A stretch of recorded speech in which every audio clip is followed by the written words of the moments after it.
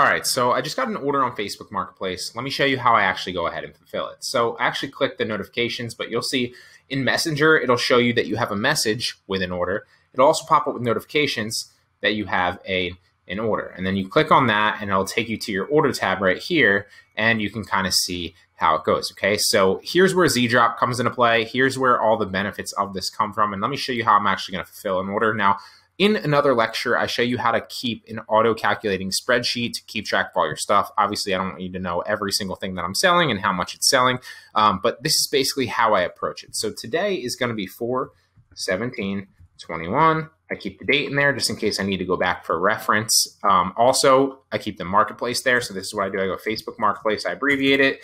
I sell on a number of marketplaces, not just Facebook Marketplace. I also have multiple Facebook Marketplace profiles, and I'm eventually planning on moving into shops once that opens up, but it's not open yet. I also keep the marketplace and the orderer, like the person that actually orders. This has been, something that I've integrated recently, and it's not actually in the other lecture where I teach you how to create the spreadsheet. But what this basically does is this allows me to, let me drag this over a little bit. This allows me to come back if I need to and put the tracking numbers in a lot easier and just keep track of things. If there's a problem with an order, it's beneficial to kind of keep track of not just where the actual, order is taking place, but also who the actual orderer is, okay? Now, what I basically do next is I come in here, and there's multiple ways to do this. You can take, I believe, like the difference of the selling fee and the estimated sales tax, but that's just like an estimate. What I like to do is I come in, I click the listing, right? And then what I do is I go edit, and this is just to kind of get the information here. So I take the title of the actual listing so I know what's sold. And the reason that this is important is because at the end of every month, I obviously look at my profit because the spreadsheet auto-calculates at the bottom. I will show you how to do that later. But I also kind of maximize all these things, and I look at like all the different sales, and I look at what is selling and how much it's selling, so I can look at trends and focus on not just estimates and not just things that I'm like, making assumptions. I'm literally looking at the data and being like, okay, this sold X amount of times this month at this price point, this is why, and it helps me optimize and improve in a lot of different ways, okay? So I take the listing name. Now the next thing I'm gonna wanna do is I'm gonna get the supplier, which I believe this is Amazon. So I'm going to put Amazon in there. Also, I make $29.45 on this. So I always come into the end and get total estimated payment. I found that this is more accurate than just looking at the fees in general, but you can do it in a number of different ways. That's just how I do it. I believe it was $29.47 or $29.45. So I'll fix that. $29.45. Now I don't need this anymore, right? So I'm going to fix this on $29.45, not $29.47. Not that that 2 cents really matters. And then, so right here, what I then want to do is I want to copy the address here, and that's going to copy the address into Z-Drop, okay? Now I need to find this Frisco cactus scratching post, so I need to come to my Z-Drop because that's where I've listed it from, right? And then I'm going to go to search, and I'm going to go cat and search with a filter. And let's go cat scratching. See if it pops up. Cat scratching post cactus right there. Bam, it's from Chewy actually. So we're going to change this to Chewy. And now I have all my information in there. And then basically what I'm going to do is because I don't want to show you like my credit card information and all that other stuff. It's pretty self-explanatory. I'm simply going to add this to my cart, okay?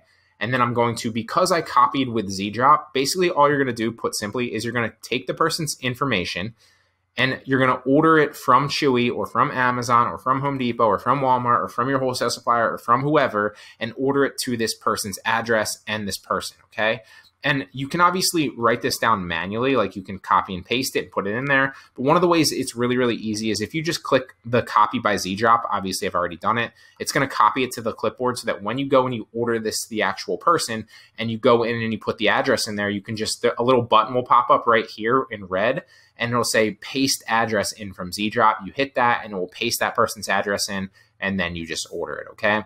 So that's how you fulfill an order, and that's basically, it's really, really basic, okay? And then what I do is, depending on how much this costs me, I forget how much this is. I'll find this out in a second once I actually process the order. But let's say this is like $22. Well, then it's going to auto-calculate in my spreadsheet and tell me, okay, you made $7.45 on this, which is a 33.8% margin. Obviously, that's just percentage-wise. That's kind of how I look at it, okay? And then I also post the order number in here from the actual website.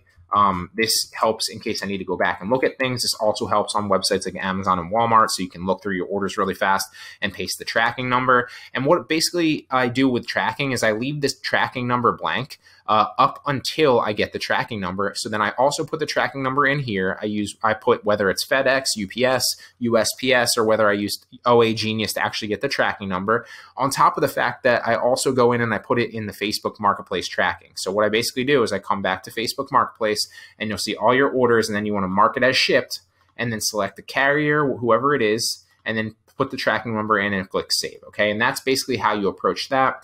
That's how you do it. So the way that you get the tracking number is obviously you look back through your orders on that specific website, or a lot of times they'll email you and tell you when it's shipped, and then you can click on the shipment in your email, and then you can go to the tracking and then get the tracking number that way, put it in your spreadsheet, go back and put it in Facebook Marketplace or wherever it is, okay? So that's fulfilling an order. It's very self-explanatory, and obviously you can piece this together yourself. It makes it super, super easy. Make sure you're keeping track of all this information. Even though it's a little bit slower and you obviously have to put it in a spreadsheet, it's going to be crucial information. You're going to want to look at this stuff later, potentially. You want to keep track of this stuff. So that's, fulfilling an order. Hope it helps.